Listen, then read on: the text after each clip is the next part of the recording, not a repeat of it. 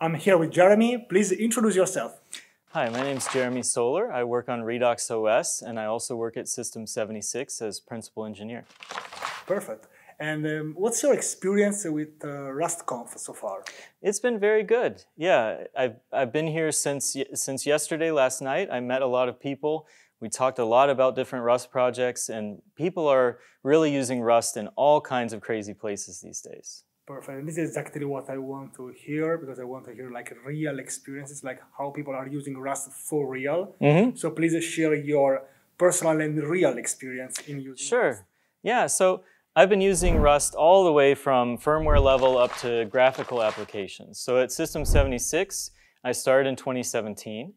And one of my first projects was to write a firmware update application. It runs in UEFI, and it was actually one of the first UEFI applications I know of that was written in Rust. It used Redox's UEFI libraries, and then it presents a UI to the user to perform firmware updates. So that allowed us to provide automatic firmware updates to our customers. From there, it kind of exploded.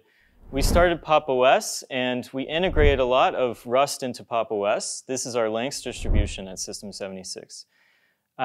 We use Rust in the installer, which was one of the first big projects we did with it.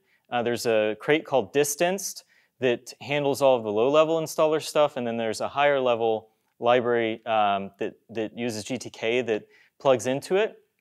So with Distanced, we were able to increase our install performance significantly. So the Linux distribution install times dropped to about 1.5 minutes for Pop! OS.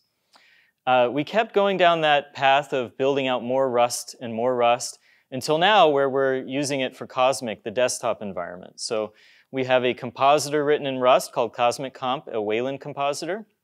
And then we have applications, everything from terminal emulator, file manager, text editor, and onwards, all written in Rust.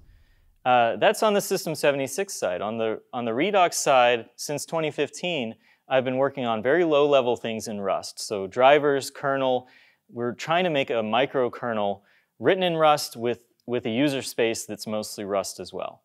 So those two things intersect a lot, but they cover a wide section of the stack, all the way from firmware, kernel, drivers, services, and user space applications.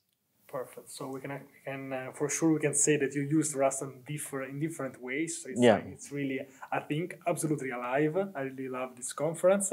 Thank you so much for sharing your experience. We will leave a link to your project, of course. Okay. And best of luck with the rest of the conference. Yeah, thank you. Bye. You too. Bye-bye.